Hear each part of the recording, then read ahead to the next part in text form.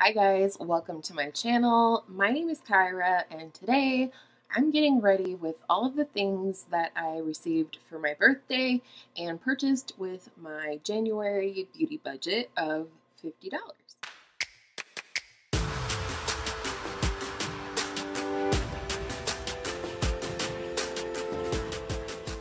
Good morning. Do I look tired? Because I feel tired. It's Friday when I'm filming this and I'm so glad. It's a 3-day weekend. So I've already primed my face. I got this primer from HelloFab. It's the Coconut Skin Smoothie Priming Moisturizer. I really love this. This is my second sample of this size. This actually will give me quite a few uses. But I did notice today there is a ton of ingredients on the back here. Like, this is all ingredients. There's no, like, directions or anything. So one of the things that I purchased with my beauty budget this month is the Ulta Beauty Full Coverage Liquid Concealer, and it's said to be waterproof. I'm going to apply this before we go in with foundation. I'm just kind of trying different things. And this is a pretty thick formula. It's in a very good shade for me because it's not super brightening. It's like a half of a shade lighter than the foundation we're going to use next. So I'm pretty pleased with it so far, although I haven't used it enough to give a full review. I do know that I have to just use a very small amount. Because it's more thick than some, I do think it applies best with a finger, or at least finish off with your finger to warm that product up and really get it into the skin. So hopefully you can see the difference. I'm kind of naturally lighter there, aren't I? The foundation for today is the Ulta Beauty Effortless Effect Medium Coverage Hydrating Foundation.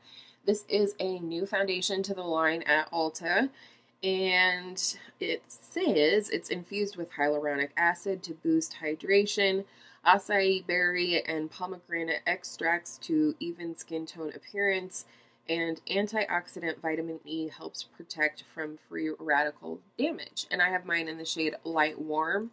It's pretty rare I buy a warm foundation. I'm not even for sure what I was thinking.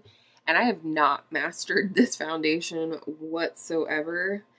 I'm going to put like a pea-size amount on the back of my hand. I've been using my Juno & Co. sponge to try this out. I've tried a brush, I've tried my fingers. But today I'm going to try out the good old-fashioned beauty blender. And just because this is a little bit more porous, it does absorb a little bit more product, kind of like the Real Technique sponge, than like the Juno & Co. Velour sponge. So I'm hoping this might fix some of the issues I've been having with this foundation. And that is, I just feel like it sits on top of my skin. I feel like it accentuates every pore, even when I've tried it with more pore filling primers. So not for sure yet. If this doesn't work for me, I may return it actually, because I'm working with the beauty budget this year and I don't want to waste. I mean, I got this on sale for $7, but $7 is no small part of $50. You know what I'm saying? It kind of looks patchy. It looks okay on camera, so we'll go with that today. I'm going to quickly do my brows, which is definitely not exciting. I'm going to use the Morphe Micro Brow Pencil, and this is in the shade Latte. It's too warm for my preference, but I'm going to use it up. Real quickly, under my eyes, I'm going to go into my tried and true number 7 Perfect Light Pressed Powder in Translucent. I have tried the next product under my eyes, and it is a no-go. So the powder we're going to use today is the Ulta Beauty Mineral Setting Powder. I now have a full base of Ulta, although the foundation is not my fave, faux show. I'm just going to put a little bit of this out on this little Whoa, ring dish. It's been a long time, I think, since I used a mineral powder. And even though this foundation looks dry on me, it doesn't like dry down really. I mean, maybe if I sat for like a half an hour or something like that. But ultimately, my skin is a little bit more combo these days than normal. I think, like I said, because of my fitness journey, my body is like detoxing from all the garbage that I was eating. And, you know, we can always do better tomorrow. And lots of my tomorrows lately have been good. I'm taking better care of myself. I'm doing yoga. I pulled a muscle doing yoga this, I actually think it was yesterday morning, but this morning I was like, oh no, that hurts. And this is intense yoga, y'all. It's not just your basic yoga. I use the channel Boho Beautiful, which I will link down below for you in case you're interested, and go all over the world and do this yoga in like natural settings. Oh, that is all so me. I love nature. I love yoga. I just got away from it for a long time, and my body felt like I got away from it for a long time, which, you know, it's unfortunate, but again, we can always do better than today, tomorrow. You just gotta try. Keep trying. That's all I can say. I didn't get a bronzer for my birthday, so I'm going to use the one from my Shop My Stash that's inside of the Tarte Clay Play. I've been loving it. This shade right here, Desert, which is definitely a little bit more cool tone, but because I'm so pale right now, it kind of works. So I'm going to go ahead and bronze up with that. So yes, I've been doing yoga. I have completely cut out processed food. We're back on a Whole Foods only diet, which is great. And I don't mean diet as in, you know, I'm making my kids lose weight. I mean diet as in we're eating healthy again. You know, we all fall down sometimes, and we have to get back up and do what we know is best. And I'm no preacher here. I'm just saying these are the things that are at the forefront of my mind right now at this stage in my journey. So, you know, it's never too late to start. It's never too late to do better. And I'm doing better. If you've ever been on a fitness journey or are currently, where do you always lose weight first? For me, it is my breastises. Good thing I'm not monetized, huh? But, yeah, I don't know. I think it's interesting. I do tend to lose weight in my face first, though, as well. So, won't be long, and that double chin will not need so much bronzer. I wasn't for sure which blush I was going to use today. I did get this little Milk Makeup Lip and Cheek stick for my birthday from Sephora, and that's the shade. So I have that option. Or, I mean, I realize I've just powdered, but I don't usually have a problem with that. Or, I did get the Cover FX Monochromatic Blush Duo in Warm Honey. I'm kind of feeling that one. Let's do the Cover FX. Let me know, though. I was thinking, let me know if you guys want a video on how I apply cream products to my face, because I do quite a lot. In fact, we are going to use a cream product here next. But I like to just kind of pick up both. These are very pigmented, so you really dip in lightly. I kind of do one into the matte, which does kick up, and then a couple dabs into the sheeny blush, and oh, it's so pretty. It kind of reminds me a little bit of my favorite blush, which is e.l.f. Mellow Mauve. I don't know if you'll be able to tell. It's like these two mixed together makes this pretty much. So that's good because I have a lot of this. Sometimes I use just the matte side, but most of the time I mix them together because I do love a glowy blush right now. Look how pretty that is. And I always pull my blush up toward my temple. It's just what I like to do. I have a very full face. I feel like it gives some kind of a lift. In December, my husband had made some orders for our kids from Ulta with a gift card, and it was enough money that I got enough points to get this full fwee. So very exciting. And then I picked up this little RMS Beauty mini palette thingy from Sephora. This is brand new. It's supposed to be clean at Sephora, and I've just always been kind of fascinated by RMS Beauty. I feel like I want to go into Magic Luminizer, this one right here.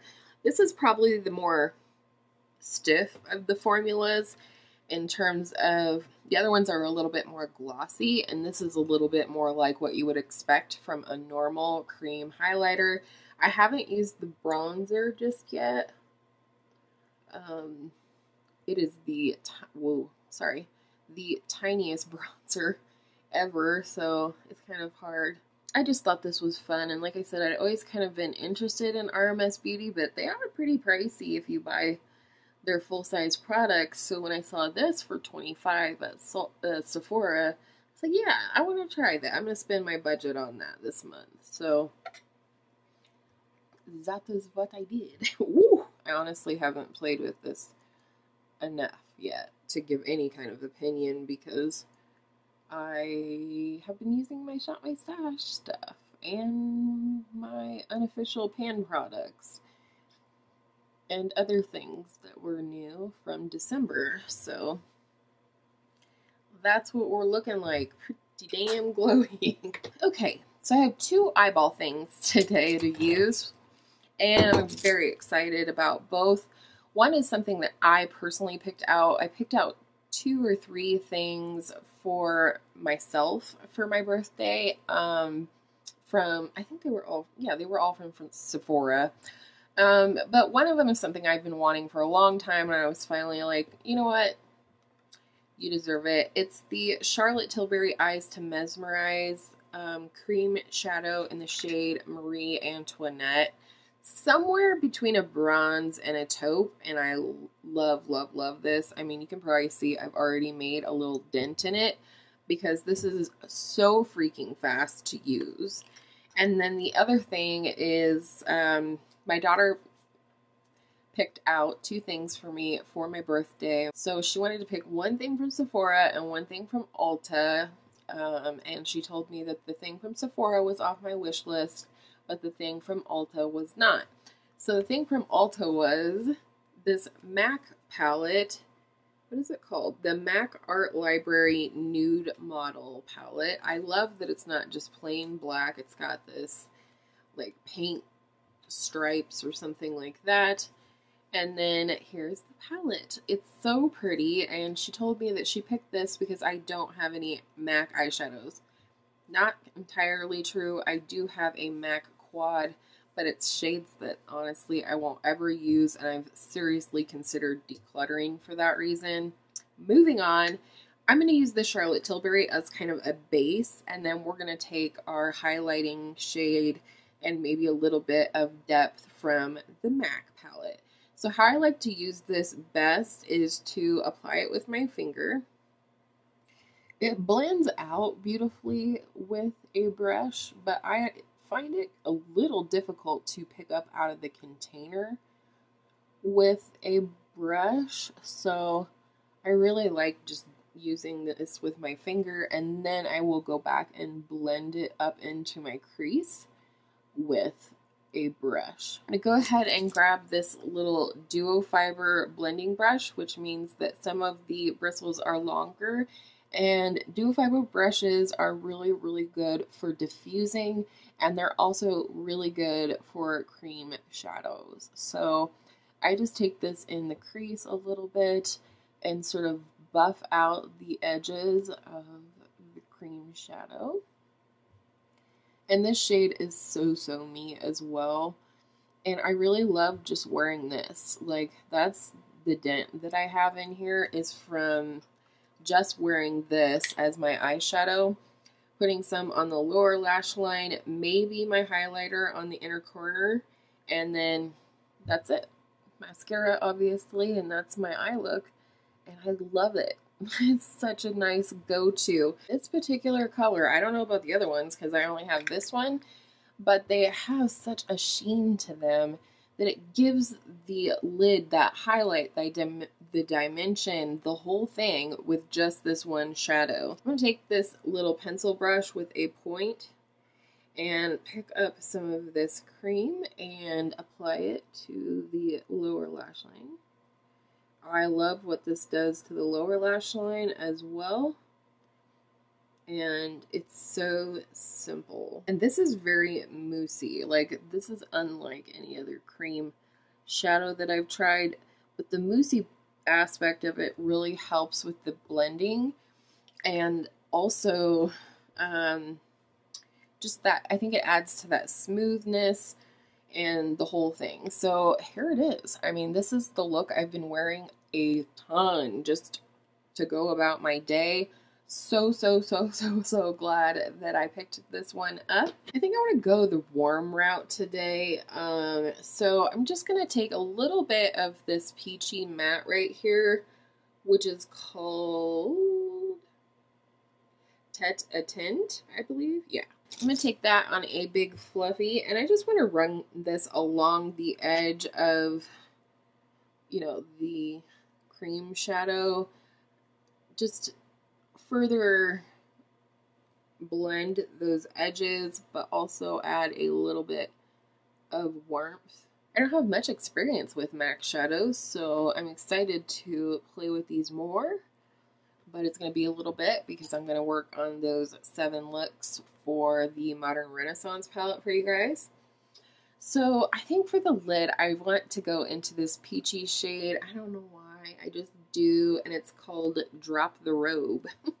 Apply that on the inner part of the lid and bring it up to meet that transition shade as I like to do. So picking it up on the flange. Just want to see how much we can build this up. Some people say MAC shadows are kind of blah, boring, whatever.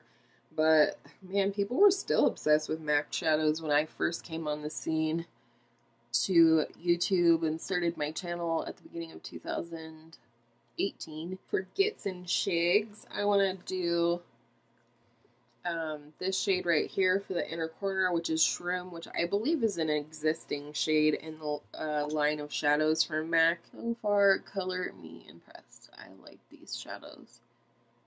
I think it's interesting that people don't really talk too much about MAC shadows anymore, unless they do, like, you know, always when they do their little collaboration collections. People get pretty excited about those. And then I'm going to go ahead and curl my lashes and use my L'Oreal Lash Paradise mascara.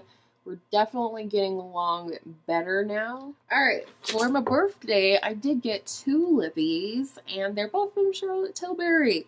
I picked this one out myself. I had finished up this teeny tiny little sample size of the Pillow Talk Matte Revolution lipstick from Charlotte Tilbury, but that one was a little pinky. I really wanted more of a nude, so I went ahead and went with the shade Very Victoria, and this is a nude. Ooh, the back of my hand's so dry.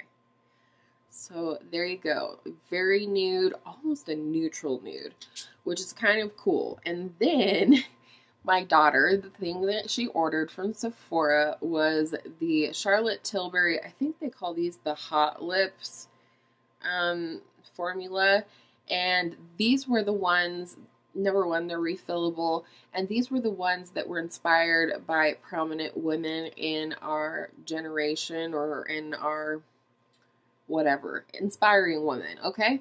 This one is Glowing Jen, which was created from Jennifer Aniston.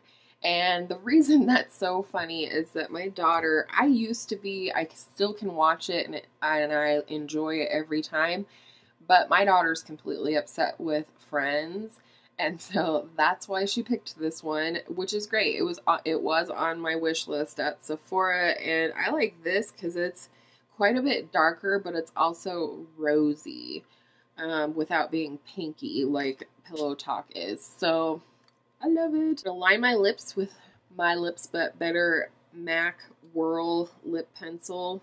That definitely didn't come out in the right order, did it? So from what I can tell about this lipstick so far, it is long lasting like the Matte Revolution formula, if you're familiar, but this has a sheen to it. It's not matte.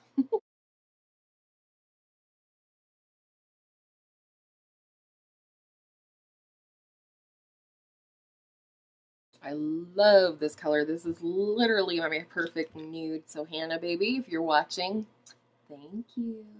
All right, so this is a full face of the things that I received for my birthday and purchased with my January beauty budget. And thank you so much for spending part of your day here with me today. I really and truly do appreciate each and every single one of you who chooses to watch my videos. If you did like this video, I hope you will smash that like button and consider subscribing before you leave.